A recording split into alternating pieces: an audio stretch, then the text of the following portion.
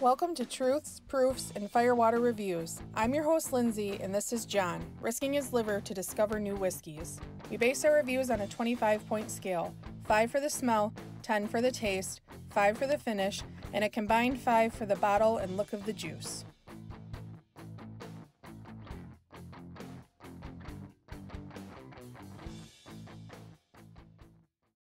Rum review?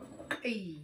We didn't do one last week. We had a really busy week last week. It's been busy. Christmas, holidays, work is picking up even with closures. Oh. Yeah, we're back to being closed down, so yeah. John and I's been really wonky this year. Might have to drive to Indiana to go out to eat. Pretty. They're open up. Yeah. It's only about an hour drive. Hey, I get out at 2 tomorrow. It's possible. Bye. All right. What are you smelling on this one? This is lovely. Lovely. So I get like orange creamsicle, pineapple. You remember those orange Flintstone pops in the ice cream trucks when we were kids? Ooh, those are my favorite. Is that what it smells like, or is it different? No, it's like the popsicle. Not like that. There's something in my Disappointing. I know, right? There's like a tinge in there, and I was kind of thrown off by it at first.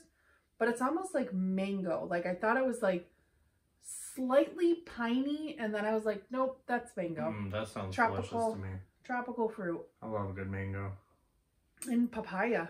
Papaya. I've never had papaya. Very muted in there, but it's there. A little bit funky. Not very much, but a little tiny bit.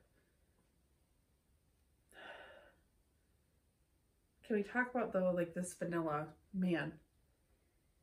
I didn't want to say, like, I haven't ever gotten vanilla this strong in a rum before. It's like... That's got some weird fruitiness. I know.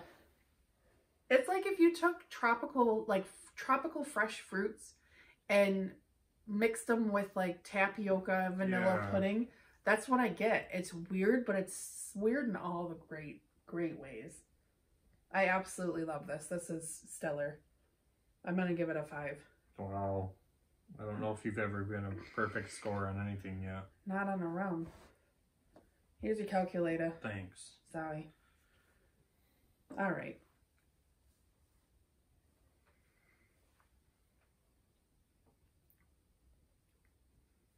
Whew. Okay. So, I got a cut on my tongue. Oh. Really got to stop getting cuts on my tongue. This completely flips over. The nose flips into the taste. Like spot on. It's very pineapple and vanilla forward. It kind of like burns my tongue like it does when if you eat too much raw pineapple. I love fresh pineapples. Citric acid. Yeah. And after a while, it just kind of makes my tongue raw and almost hurts to eat it. And that's kind of like the first initial thing that I get in my mouth. But then it just rolls into this creamy, luxurious, velvety, vanilla, tropical fruit bomb.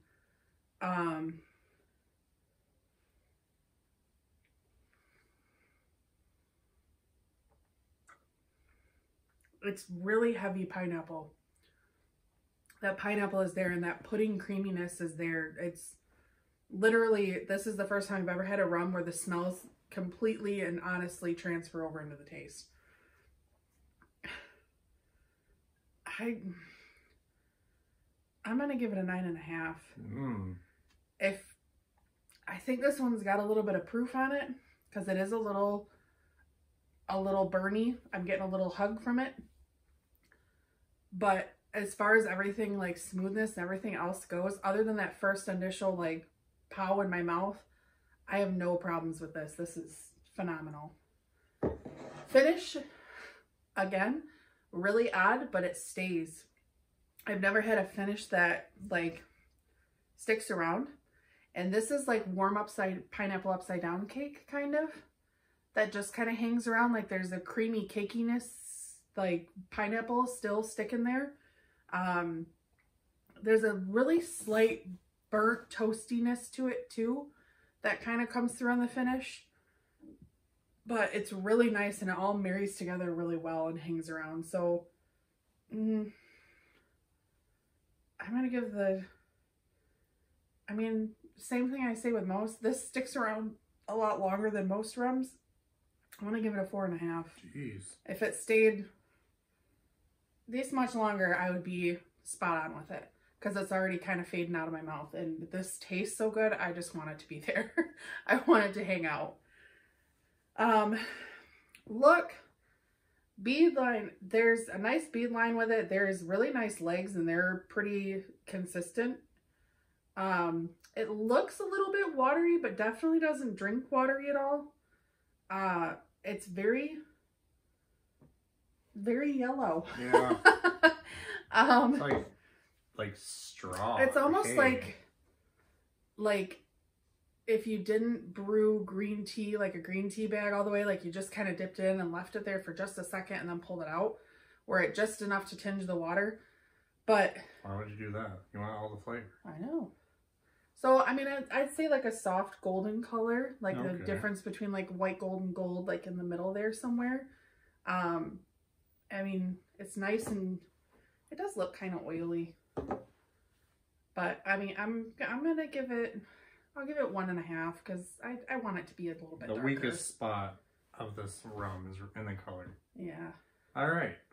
Well, I'm just gonna dive right into it. This is Rolling Fork. This is their Jamaican 2014 100 proof, which really surprises me. You know a lot about this because you talked to Turner. I do. But rate the bottle before we go into it. So it's very just generic and plain, which I know is because Turner and his partner wanted it to be very suitable for a bar. They wanted it very handleable so that they can pull it off the rack and everything. So the bottle's pretty generic, but I love the label. The label is I nice. love everything to do with the label. The label and everything that they are running with. Very tropical and and kind of warming. Like makes you feel good when you grab this. So I'm going to give it a 2. I mean, I wish the bottle was a little bit more unique, but I understand why it's not. So it's not gonna, I don't know what your score is then. I just messed up.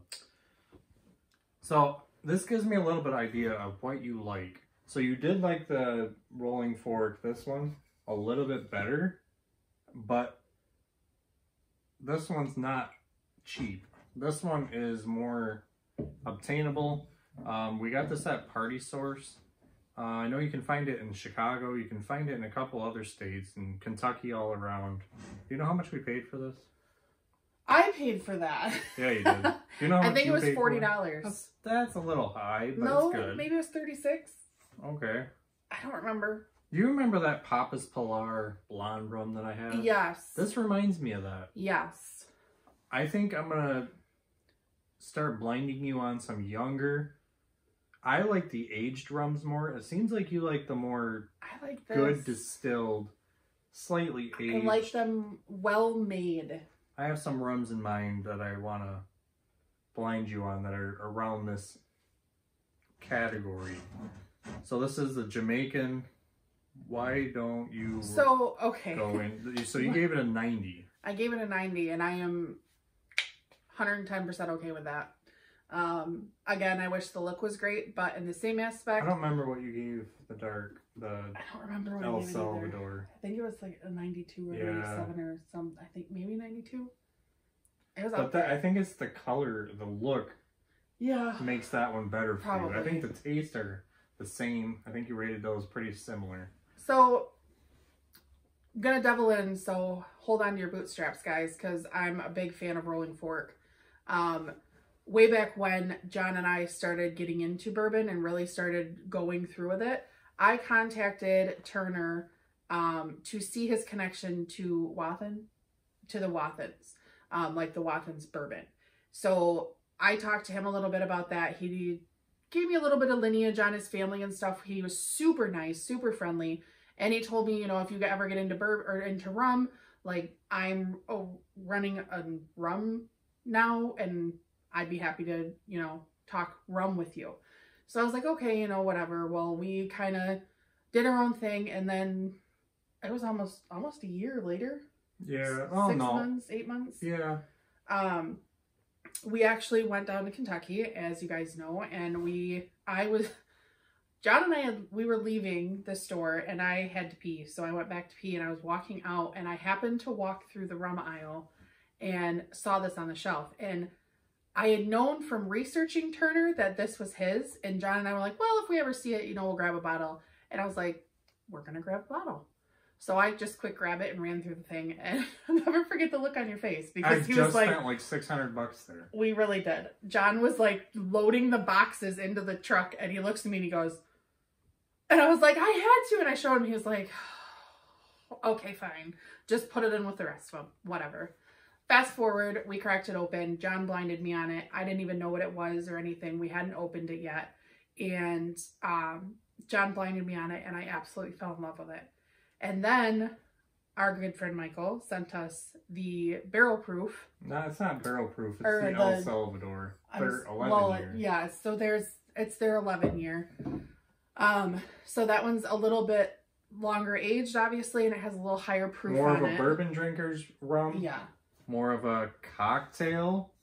So it is good neat, but this is made for cocktails. Why don't you go into some of the details? So yeah, so we got that, and here we are. But Turner and his partner went in, and his partner's name is Jordan. So Turner and Jordan they have 3 different variations. They have the 100 proof, which is Jamaican. They specifically distilled this to cater to cocktails, to bars, to mass production of stuff that bars can have. It's easy to use, it's easy to pour, and it mixes well with anything rum-based. I'm surprised they don't say anything about drinking it neat. This is really good neat. It's very easy to drink. And it can probably proof. Get you in trouble because it's 100 proof. And then the El Salvadorian rum is so much more complex because they age it in so many different barrels, and they blend it all together, and it's just its own beast. And then they have the Fortuitous Union, which the initials are FU because they accidentally dumped a rye whiskey into the rum. So they took their 11 year. I don't think it was that. It was a different one. No, it wasn't either of these. So this was their initial rum, and they had left some of the rye in the blending, and they didn't know that. So this was a 12-year rye that they left. And they didn't know as Turner and Jordan are dumping their rum into it. And they go, oh my gosh, now this is all ruined. And then they tried it and they were like, no, it's not ruined. So, fun fact, Jim Beam, I don't think they claim it, but their dark Caribbean rye one, they kind of claim that that's the first rye and rum blend. No, Rolling Fork did it before them. Yeah. So there's that. But regardless, so the best thing is that Turner and Jordan pride themselves on zeros. They do not add stuff. There's no sugar, there's no coloring, there's no nothing in this. This is true, honest distill. And that was one of the things that was really cool to me. That's why it's so light. So yes, it's light, and obviously we like things a little darker because, we do. But you hear Jamaican and you want to hear, is it funky? Is there a lot of esters in it? No. So they have not, it's actually really, really expensive to test esters in rum. You have a lot of different scientists and people that have to go into actually testing it all out, processing, blah, blah, blah. So it's something that they haven't done yet, but they do know that it's around 200 or less. So even though it's a Jamaican, and usually Jamaicans are pretty high up there on the ester, that's where that funk comes from. That's still fairly high up there compared to most rums. Yeah. Jamaican is just high in general, just because how they distill. This is undisclosed of who distilled this. What do you know anything about the pot that it was? So they're column distilled. They use column distills. There's one I think that he said was a pot still. Yeah. I literally have just he knows so much about pages of this rum and whiskey and rum in general. And I could talk to him all day. I know. So it's one of those things. For one, we already have a rain check for a drink, which we will eventually get to down there when we go back down to Kentucky. Bring our 90s waffle. Yeah, and crack that open with him because we both are really eager to just kind of talk rum and whiskey with Turner and maybe Jordan too, because that would be fun. It'd be fun because he was on the bourbon show and he's got a sailor's mouth. It's funny. Well, me and him will get along great. Yeah. So all around, I think that whatever Jordan and Turner are doing behind the doors, man, they're doing it well. And I'm telling you, this is only distributed in 5 states. I know for sure it's Mississippi, Kentucky, Tennessee, and Illinois. Chicago area. I don't know. I bet you it would be in Indiana too. Probably. I have a feeling, just because it's kind of close to Kentucky. Yeah. So I'm not 110% sure. I did talk to Turner, and ideally him and Jordan were looking to grow by 5 states this year. But with COVID, that kind of put a damper on things for them. So it is what it is. And he's, you know, he's very positive and he's very, very outgoing and bubbly and just kind of fun to just talk to. And he knows so much. It's just boundless. Their brand will forever be my favorite because this rum is by far not even the best rum I've ever had. Probably the best spirit. He said that. As you can see, which one we've been drinking more of. Yeah, well, this one's good, but I forget. I go to crack something open and I grab, you know, I just grab something and I forget about it sometimes. You can also buy their rums on sealbach.com. Yep. They ship to most states, even Michigan. Michigan's really strict on that, and they ship here, which surprises me. So that was really cool. So go find their stuff. And they are starting their single barrel program as well. So Turner was really excited about that too, that they're going to start doing that to try and get some more stuff. So we can pick our own barrels. I know. We're getting there. We're working on it. But again, I know that it's a little hard to find if you guys are rum fans by any means, or you frequent Sealbox or anything and you are a bourbon drinker. If you're a bourbon drinker, get that one. Pick this buddy up because I promise you, you will enjoy it. And if you are just a rum drinker or looking for a good rum, grab that one. They also have single barrels on Sealbox too. Yeah. Yep, they have single barrel picks. Do us a favor, go like them on Instagram and Facebook. They post some amazing pictures and cocktails with the recipes.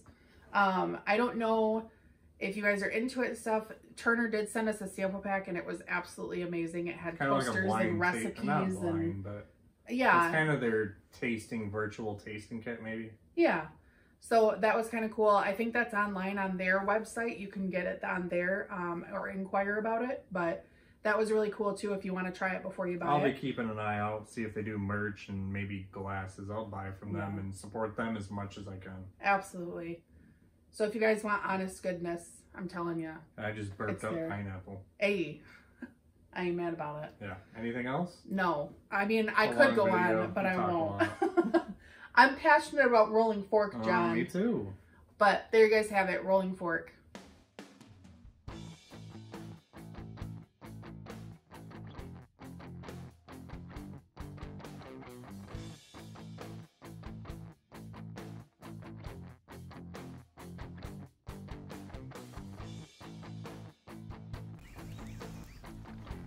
So that wraps up this review. Leave a comment if you have tried this whiskey and let us know what you thought. Please like and share us to social media, subscribe to our channel, and don't forget to leave a suggestion for our next review. Thanks for watching.